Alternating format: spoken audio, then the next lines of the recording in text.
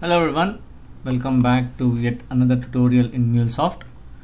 Now in this tutorial we are going to look at one more important component, which is the core feature, and that's nothing but the set variable.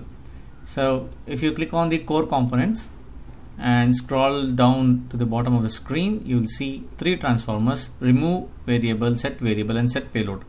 In this video we are going to talk about remove variable and set variable. So to add the value, to add the connector to the favorites, just highlight it, right click.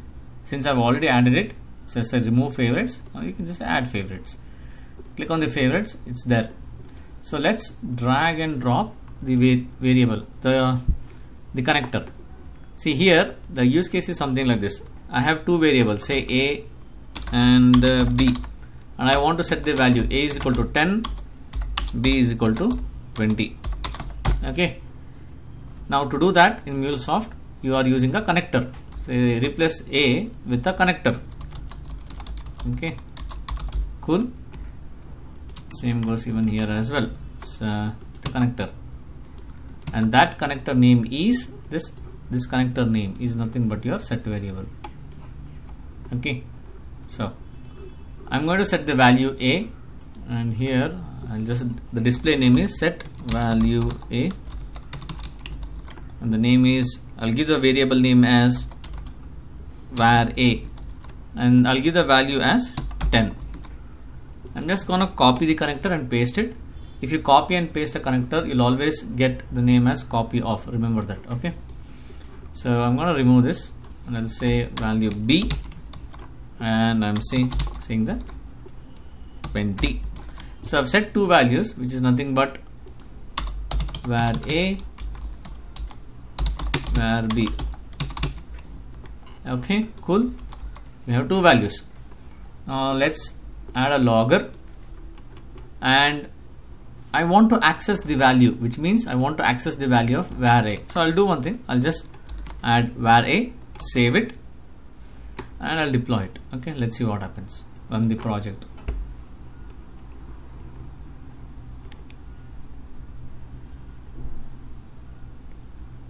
It's getting deployed. It's getting deployed, and it's deployed. Good. See, it's deployed as usual. Right. So now I'm gonna make a call for those who have already are not aware of it. I think in my previous video you have seen how to frame this URL, but just in case I'm going to show that again. Okay, there you go.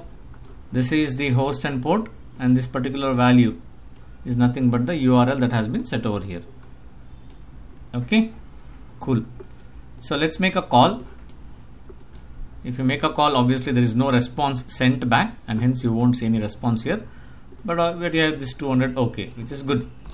Now let's go back to this guy and run the console. You can see that, oh, the value has not been accessed. I had set the value as 10 here, but there is no value. Why? In each technology there's a syntax of how to access a value. In web methods you had a percentage symbol. In few technologies you have a dot notation. For example, if there is any object value, that if you want to access any methods, then you use the dot method. Say in the list object you want to access the method of sort, something like that. So you say list dot sort and you pass the values. Okay, in a similar way, to access a variable within Mulesoft you will say vars dot and this particular value. That's how you access it. Let's check it out. Let's do one thing here, and I'll say vars dot, but will it work? Let's see. Okay, I'm gonna save it. You guys know that if you save it, it will automatically get deployed. You guys know that very well. So it got deployed. Let me make a call. So I made a call. See, oh, there is still a problem. See, it has not accessed. The value is still not available. To do that, you have to instruct Mulesoft that from the literal mode switch to expression mode. Now that's where we are going to begin with the concept of data weave. anything that you want to work with the expressions, or sorry, anything that you want to access the variable, perform data transformations or manipulate the data, then you need to work with expressions. This is how you work with expressions. You need to convert into an expression mode. So from literal mode we have gone to now an expression mode. As you can see, even the color has changed. See, whereas it has become gray, orange, I believe orange in color. And then you're saying where's dot var a, which means that access, give me the value for this particular key. Now it's deployed. Let me make a call. See here, now you have 10. The value is available. Now if you want to say print value b as well, then okay, that's fine. We'll print value b as well. I'll say vars dot b, but I don't want to add it. I'll say plus plus. Okay, just like concatenating. Let's see if that works. I'm not sure. I'll say this. Okay, which means that all I'm trying to do is that vars a plus plus, give a space, maybe a space here, and then plus plus vars b. Okay, ideally you should have 10 space 20. Let's see. I've saved multiple times. Let me deploy, hit. As you can see, 10 and 20. Or I can do better. I'll say, click on this logger. I'll say vars. Okay, I'll say value of variable a is this plus plus. Okay, I'll say value of variable b is, save it. Okay, we will talk about this double quotes, plus plus and again double quotes later, but I just want to show how the value can be printed. So let's make a call, and you can see here value of variable b is 10 and value of variable b is 20. Okay, that's how you set up. I can give some space here. Okay, that's how you set a value, extract a value. Okay, now let's do one thing. Let's try to remove the variable and see what happens. Let's scroll down, remove the variable. I want to remove this particular value var a.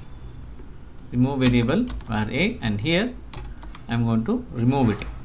So I'm going to save it. I'm not going to switch to expression mode because this is a value that I'm going to remove. Here if you can see, I've not switched to any expression mode, and I'm going to print the same logger even here as well. Okay, logger after removal of var a, and here logger for var a and var b. Save it. Okay, so it's getting deployed.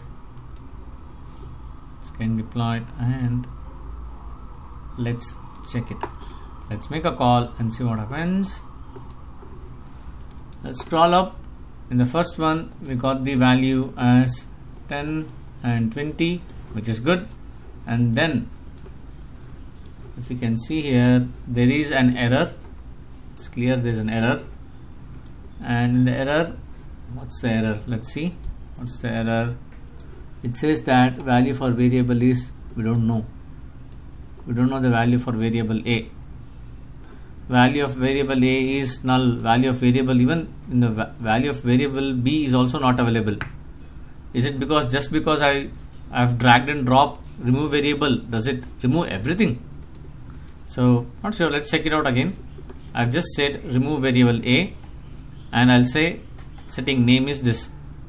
If I switch to expression mode, it doesn't make any sense, because what are you trying to set? Okay, let's check that as well. Okay, if I just switch to expression mode, does it remove everything? Let's check that again. Okay, it's getting deployed. It's deployed. Let's see what happens now. See here, it doesn't make any sense. Okay, it doesn't make any sense. So there's no point in switching the expression mode here. We are saying remove variable a, and what if I don't give anything and save it? See, then there's an error. You need to supply the information here, and then say var a. Okay, which means I need to remove the variable. But why it's not printing variable b? Let me remove this and see if it's actually printing it. Okay, value of variable b after removing a is, okay, it's getting deployed, it's getting deployed. Okay, let's make a call. Let's see. Now there is no error, which is good. See, value of variable a is 10, 20, and b is, after removing a, is 20. We still hold that good. So that's how you remove a variable. Okay, that's how you remove a variable. Now if I try to print the variable a, just see, only variable a, printing only a, value of variable a after removing a is, okay, let's see now. See, it clearly shows unable to make a call because the variable a is removed. Okay, but still I'm going to show it just for the sake of convenience of understanding it. And then let's make a call. There you go. Info and error. Obvious, right? There's no a, and hence it cannot print. See, it's null. It cannot print. It's gone. So let's recap. We set the value of a and b here. We printed the value. We removed this particular value here, and we printed this b, this particular b, which is this, and it printed over here. We tried to print a, but it was not available. And that's how you set a value and remove a variable.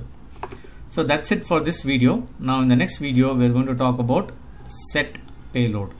Okay, and then after completing set payload, we are going to talk about Mule4 message structure. What is Mule4 message structure? And that's what we are going to talk about in upcoming sessions. So I hope you understood how to set a value and remove a variable, how to set a variable and remove a variable. Now if you ask me, Manju, what if you have 10,000 variables? Do I need to drag and drop 10,000 connectors? Well, even that was the same question even I had asked. And after reading the document for the first time on set variable, I kind of made up my mind saying that no, Mulesoft is not a tool that I want to work. I cannot drag and drop 10,000 connectors. That's pure madness. But guys, I'm telling you, there is a way how we can work it out only with single connector, and that's the beauty of it. We are going to eventually see all of that when we talk about data weave. Until then, I hope you had a great learning. See you guys in the next tutorial. Thank you.